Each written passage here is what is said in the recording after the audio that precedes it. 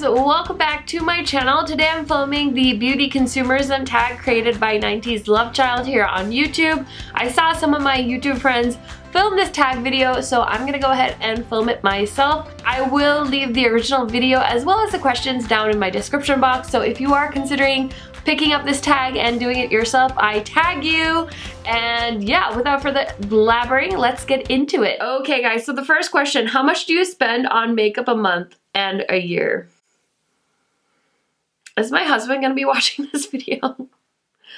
I would say if I had to guess, I probably spend $500 a month on makeup. I wouldn't be surprised if it's more. So $500 times 12 is a scary number that I don't want to know. It's about 6 grand. Yeah, that sounds about right. Do you want to know how much I made on YouTube this year? Not 6 grand.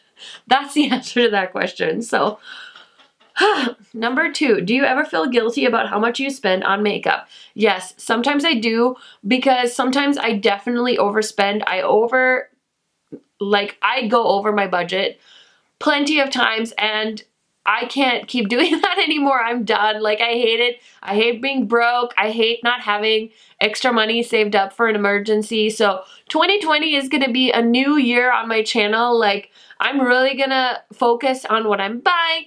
I wanna buy things that I love, that interest me, that I wanna film videos on. Like, I made a lot of BH Cosmetics purchases that I didn't need to make.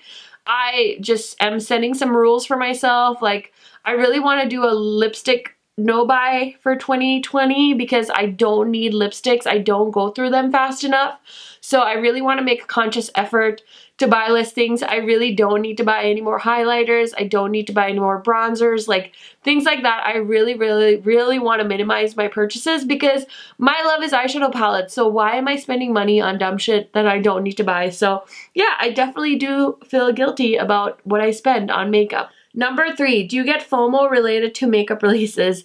Yes, I do. It's really a problem. So for the longest time in life, I felt like I had a lot of FOMO.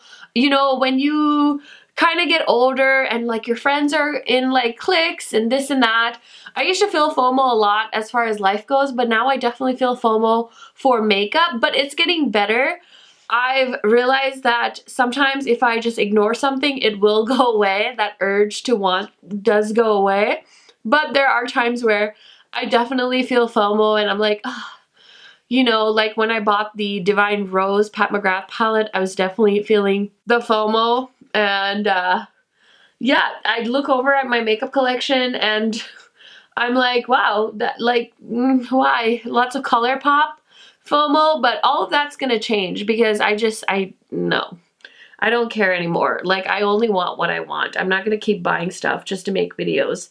Number 4, do you purchase or keep items simply because they are limited edition? No, I'm not really huge on limited edition. I think I used to be really into the MAC limited edition stuff, but then I kind of got over it. I'm not really into collecting limited edition things.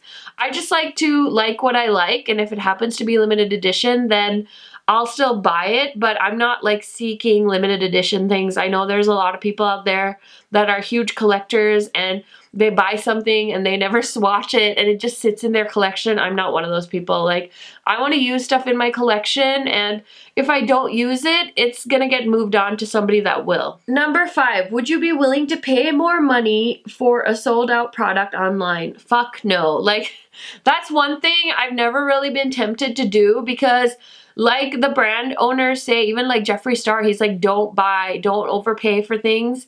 And I definitely agree. Like, nothing is worth spending your hard-earned money on. Makeup is not worth spending your hard-earned money on to buy something that's hard to get. Like, no, put that into something more important, or if you're into collecting something else, like, that makes sense, but don't put your money into buying like sold out limited edition stuff. Like, you know, the Kat Von D palette, the Mavita Loca palette. I know so many people that try to buy that thing on like eBay and stuff and spent like hundreds of dollars on a palette, and I'm just like, no, absolutely not. Nope, I won't do it. Number 6, do you wish you could spend more or less?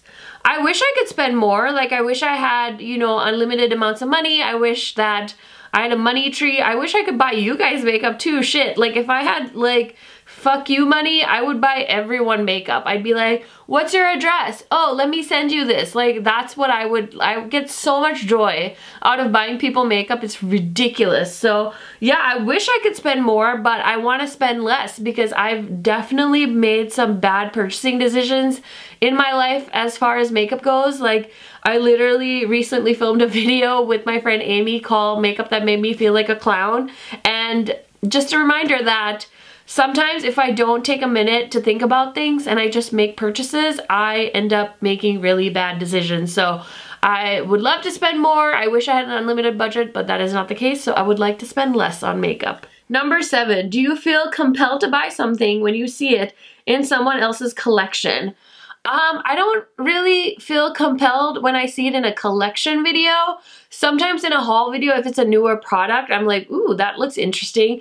But again, those feelings have really kind of settled down in 2019. I think in 2018, that feeling was rampant in my mind, but I've definitely kind of slowed down. I just want to, you know, spend money on other things. I want to be able to, you know, have a nest egg. I want to be able to go on vacation. I want to be able to go to Sephora in LA and not be, you know, pinching pennies on a trip. So I think those are kind of where my goals are at. I still want to buy beautiful things and collect beautiful things, but I don't want that to be the only thing in my life is like this mega makeup collection, but nothing else. You know what I mean? Number 8. Do you buy more during the holidays? Honestly, I feel like I've bought less this holiday season only because I want to have money to spend on my friends and family. My husband, of course, I want to be able to get him some cool gifts for Christmas time. So I've definitely dedicated more time to buying gifts for my friends and family this holiday season. And honestly, I think you should too. That's all I'm gonna say about that. That's not judgment. It's just, you know, words of wisdom. Like, it's so much more fun to give than to receive. And so, yeah, it's just gonna be an awesome holiday season, I think. Number 9, have you ever hidden a makeup purchase from family or friends? Yeah. So this worked out really great for me back in the day because my husband didn't used to work with me, so I would just have makeup delivered to my office and then I would take it out of the box, put it in my purse, come home, hide it in my beauty room, and he was none the wiser. Now, all of my Sephora orders and stuff come to the office, and then like there was one day Rel was like in my office and somebody came up to me and they're like, "Look, Karen, you got a package from Sephora." And I'm like, I'm like, why? Why do people do this to me? Like, fucking just hide it. Like, you don't need to bring it to my office and deliver it to me in front of my husband. Like, god damn it. So I try to train people at work to be like a little more covert about my Sephora addiction. But yeah, I've definitely tried to hide makeup from Rel. And when my parents are visiting, my mom's always like, she's watching me. You know what I mean? Number 10, do you have more than 10 products in your collection that you have not used in over a month? Yeah, definitely. Definitely more than 10 products. Number 11, have you ever been pressured to purchase something you could not afford or did not need? I think so. I think for makeup, yeah, it does happen sometimes. I can't like off the bat think of something that I couldn't afford that I felt pressured to buy, but definitely makeup that I didn't need, I've definitely bought, you know, for shits and giggles, or I was like, oh, I could do a review on that, but nothing really like that really strikes me as an example for that question. So I'm sure I probably felt pressure to buy stuff that I didn't need or couldn't afford, but nothing recent comes to mind. Number 12, do you purchase makeup for collector reasons? I think so. I feel like my makeup collection is definitely not the biggest makeup collection out there. Have you guys seen, her name is Jessica. She is from Sweden and she has this like eyeshadow palette collection. I think she did like, I don't even know how many parts she did to her eyeshadow palette collection, and it was like, I was just watching it in awe because I'm like, oh my gosh, like her collection is huge. It's huge. It's like a makeup museum in there. And some people like the Fancy Face has an amazing collection. Mine, you guys, I do try to declutter.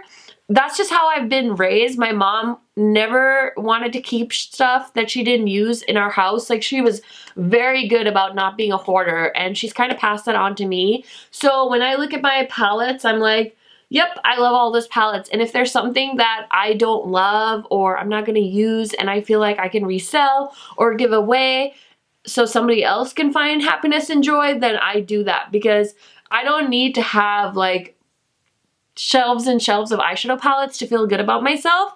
But I do collect special ones. Like, of course, I don't ever see myself getting rid of my Pat McGrath palettes. I have some, you know, Give Me Glow palettes I love. I have a lot of the ABH palettes, so I do collect things like that, but it's definitely not part of like my makeup DNA to keep things for years and years and years that I won't use. Okay, the last question.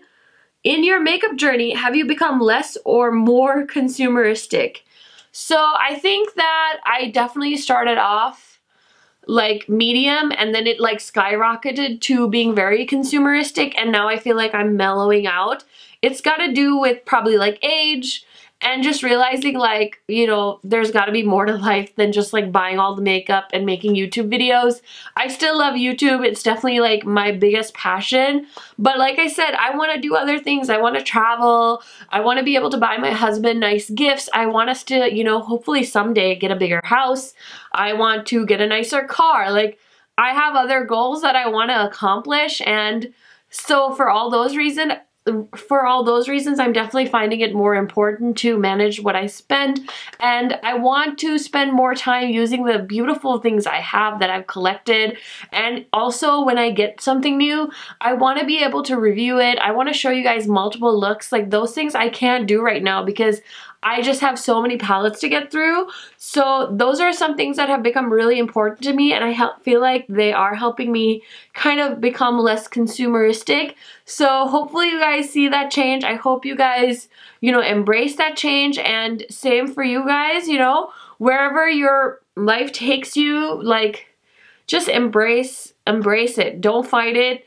Enjoy it. You only get one, and it's too short to, you know, spend it all on makeup. And I think that's okay that I say that out loud. If you guys disagree, I would love to hear your comments down in my comment section. But that is everything. I hope you guys enjoyed this video. I thought the questions were really, really fun. Way to go, 90s Love Child. You killed it on this tag. I hope you guys also film this video. If you are YouTube creators, I do tag you. And I will leave the questions in the description box. If you don't have a YouTube channel, just pick a question and answer it. It's always fun to hear you guys' thoughts on these kinds of videos as well. Thank you for watching. I will see you in my next video soon. Bye, guys!